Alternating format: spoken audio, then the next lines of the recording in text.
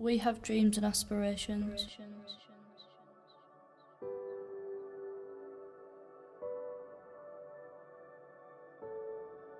Hi, I'm Lauren. Hi, I'm Ellie and I'm 15 and I'm from York. Hi, my name's Jade, I'm 20 years old from York.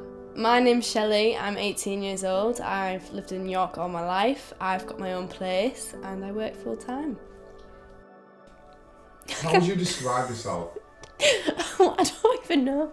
How would you describe me? I'd describe you as quite bubbly. I'm a bubbly girl. I'd describe myself as a bit eccentric. Is that the right word? What does that mean? I see myself as a kind, caring and bubbly person. I'd say I had my head screwed on because I know what I want in life. I would describe myself as a coffee addict.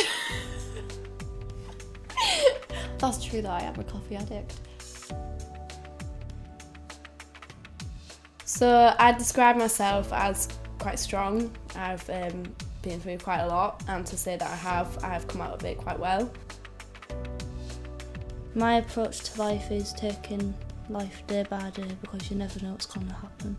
I would describe myself as a outgoing, selfless, average girl. Just, chilling. My approach to life is just to get on with things and adapt to whatever life throws at me. I'm resilient. I'm influential. I like to help other people. My motto in life is you're here for a good time, not a long time, so don't waste it. Quite passionate about education and helping. I love helping people. Oh wait, okay, we go. My motto is, My skills and talents are that I'm a confident, outgoing person. No. Oh wait, is it? What drives me is to be the best person that I can be. My motto is, art washes away the soul, the dust of everyday life, by Picasso. I am passionate about being open and getting everyone's voices heard. My skills probably are art. I love art. I've always loved art. Having my voice heard, making a difference. Well, I think I'm quite good at English. Even if it is just a couple of people, I want to know that I've had some kind of impression. I'm good at music and I'm good at communicating with people, and sometimes I'm not very good at filtering my mouth. Something that I'm proud of is going to uni and now also managing my own flat at the same time. I'm proud of that. Going deep sea diving and doing my diving exam so I can dive for a year.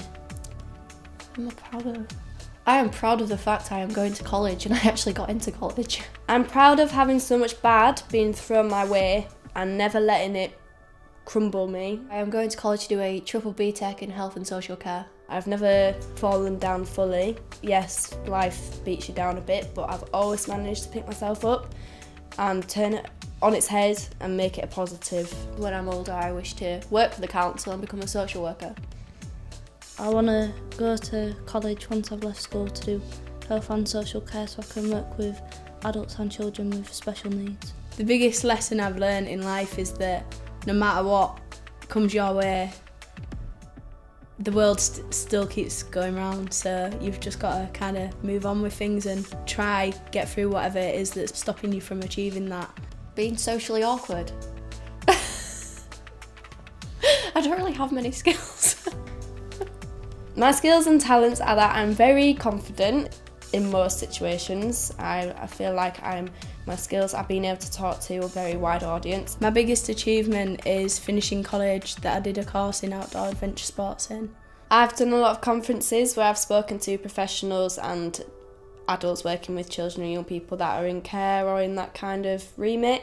I've been to Parliament 3 times, which is a great achievement for me. I think I was very professional on my journey there, so that's a good achievement. I went to Romania for a week with school and I worked in an orphanage with adults and young adults with special needs who just live in the middle of nowhere pretty much.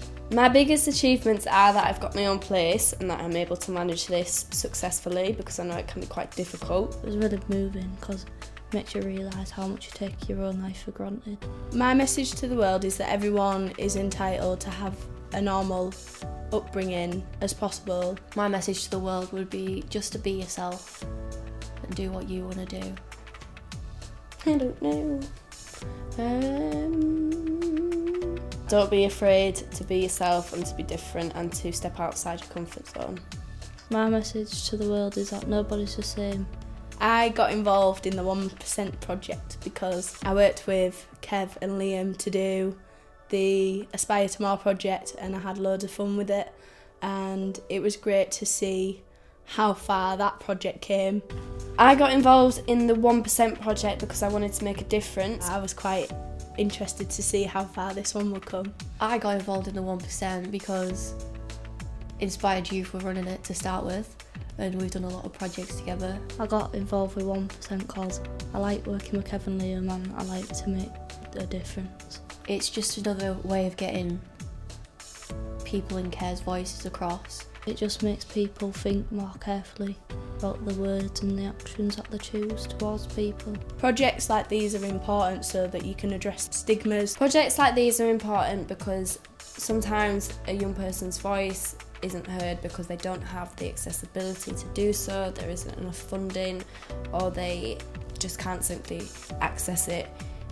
Having this project means that it's more inclusive and it sends a message out further. The 1% is a project that helps give people from everyday society an understanding of what it's like to be in care, and then going on into independence before the average person actually moves out of their family's house, and just how they deal with their life.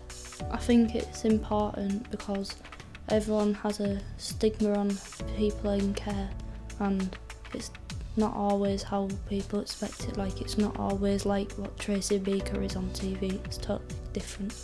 Although there are negative statistics within the media, we as care leavers can still go on to achieve. We're not a number, and we are living proof that success is a choice and it can be achieved. I think a lot of the time people think that it's the child's fault that they're in care, and a lot of the time it isn't. And there's a really big stigma on children just being troubled and naughty. But you're only troubled and naughty if you don't let the help that's being given affect you and accept it and try to move on with life.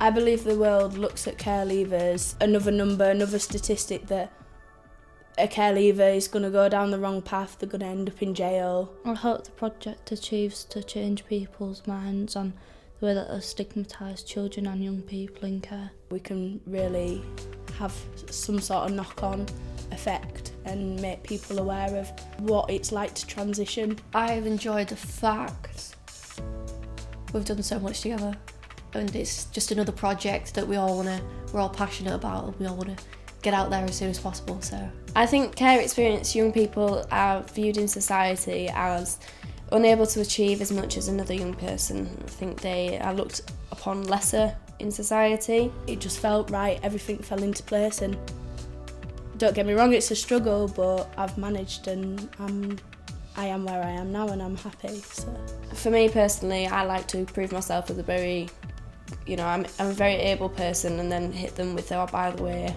I'm a care leaver, because usually the reaction/response is, oh, I wouldn't have guessed that, and then it's a bit like, well, why? What did you expect? You need as much support as you can because it's where you're starting out. It's like where you're going through your journey to independence, and you're going to need the most support then because you don't have your parents there necessarily to support you. 1 in 5 young people who are a care leaver ends up homeless or on the streets after the first 2 years of moving out. I think care experienced young people should be viewed in society as young people that have been given another chance. Children and young people that should be guided, that should be given hope, encouraged and made to feel like they are worth it. Projects like these are important because it gets the message out to the rest of the world that we're just the average kid and the average young person just getting on with our lives, trying to do the best we can. My hopes for the future are to be successful, to be able to pave my own path. I'd like to achieve passing through college without it being too stressful and going to university so I can get a degree. My hopes for the future is to have a Mini Cooper, own my own house, And be happy. to go to university, learn sign language and do a social work degree. I'd like to do health and social care so it can lead me into a career which I'd enjoy. Care experience young people should just be viewed for themselves, and you should get to know them for them instead of, judging a book by its cover. It annoys me with statistics because not everyone is the same, so they're putting everyone in the same sock really. So we're not all the same. One of the biggest challenges moving into independence was the loneliness. Sometimes you can't anticipate what it's like being by yourself, I guess because you're so used to having family and friends around all the time. The biggest struggle with living on your own is probably money management. Literally out just looking after yourself, feeding yourself, clothing yourself, washing everything, getting yourself up on time. If you're stuck inside all the time because you don't have a lot of money, then sometimes that can make you feel down, and it's about finding the best way to tackle that. It's that daunting feeling like, oh my God, this is me now.